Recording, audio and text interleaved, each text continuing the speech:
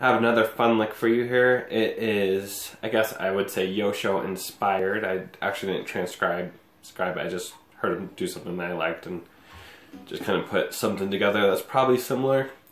Alright, so this is over maybe the turnaround of a major key. Specifically, I'm playing it on All of Me.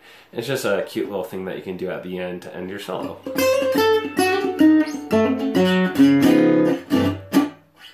So really simple.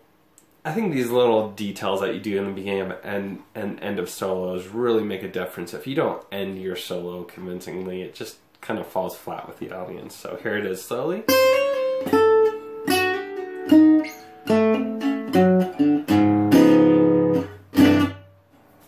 Okay. The notes are kind of, I don't know, they don't really make a lot of sense. They just sound nice. So we're going from the root, the C, and we're doing a trill on the flat 9, and then ending on that A there. Then we're doing a trill on the F sharp, which is the sharp 4, and then ending on the minor 3rd. And then we're doing a trill between the major 6 and the root, ending on that sharp 4 flat 5 again. So here it is.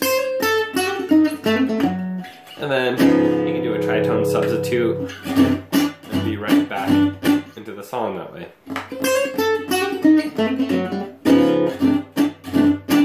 Very cool.